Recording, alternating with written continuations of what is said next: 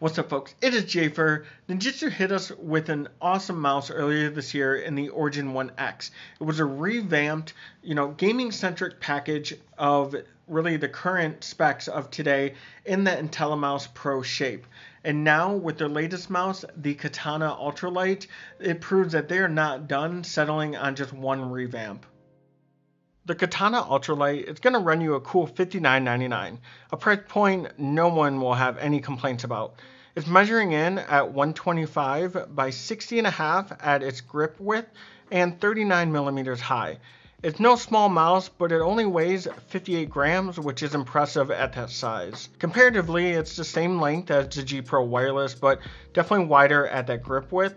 The buttons help handle the mouse as its sides are flat and it slopes up toward the middle as it goes upward. And so it definitely helps almost like kind of catch your finger if you do have to lift the mouse. The left side is missing any indentation or dimple. So if you go to lift off the mouse or pick it up, it might be a little slippery, unlike the bump that's found on the G Pro Wireless. I found myself often digging my ring and pinky fingers into the body's separation line at the bottom just to maintain stability if I did have to lift the mouse. It's not a deal breaker, but it is something that I did notice during my playtime. Gone is a matte finish that was an oil magnet on the Origin 1X, and in places still matte, but it's more of your traditional style ABS plastic surface with a little bit of abrasiveness to it, so it does offer good grip. The curvature of the Katana allows my hand size of 19 by 10 centimeters to use this in a claw or a fingertip or even a palm comfortably, and it does help because of the positioning of the side buttons. It does not have a hump that's going to prevent you to use a certain grip style of your choosing. The G Pro Wireless or Superlight definitely had more of a rear hump toward the back here, whereas this is more of a safer slope. It's almost reminiscent of the FK, but this is much taller than the FK. Minimal pre-travel on mouse 1 and 2, but there's definitely some excessive post-travel noticeable by the eye and feel. Not so much the case on the side buttons though, as my copy's sides are snappy and they do feel great in use. The scroll wheel is comfortable to use with clearly defined steps, which is definitely something that I always appreciate if you've watched my previous videos. The main clicks are going to be your KLGM 8.0, an industry standard at this point. They're strong, crispy, durable switches. Here's a sound test.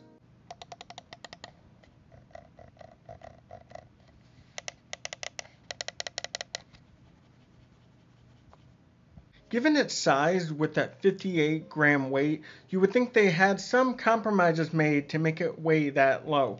And honestly, I can't find any at all. There is very, very minimal flexing on the sides and you got to crank down on it. There is nothing in here that's rattly or loose. It is very, very solid. There is optional software for the Katana. What's adjustable is the polling rate and DPI buttons under the mouse. And that is going to be sandwiching that PMW 3389 sensor. Out of the box, it's defaulted at 1 millimeters, and it felt great that way. No problematic lift-off distance issues noticed in my gaming. If you do want to adjust the LOD, debounce, or even adjust your profiles, you'll want to refer to that optional software then. While we're under the mouse, we do have 100% PTFE feet. They're calling the version 2 Assassin feet.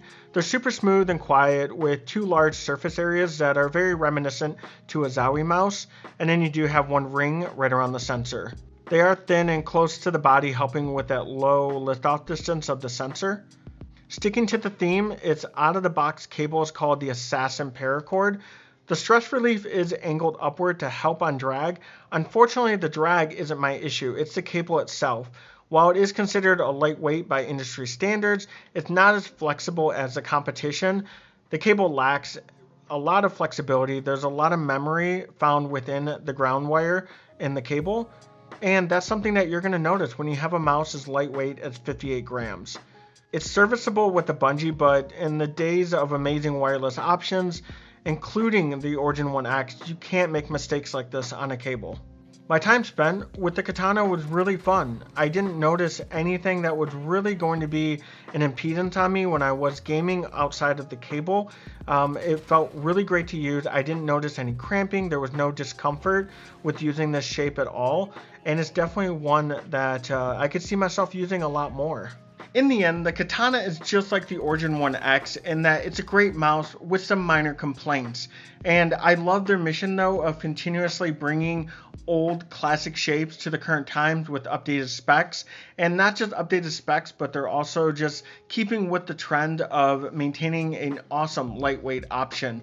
And if they're listening, I would say skip out on maybe re-releasing it with a better cable, which normally would be a great option. I would say go straight to the wireless option, because I feel they could probably add a wireless receiver to this and still maintain right around 65 grams, which would be awesome, as well as maintain that awesome Ninjutso price point. So if you did like the video, please throw a like and hit that subscription button. And if you do want to grab one of these mice yourself, there will be a link in the description below, and it does help the channel if you end up buying through that.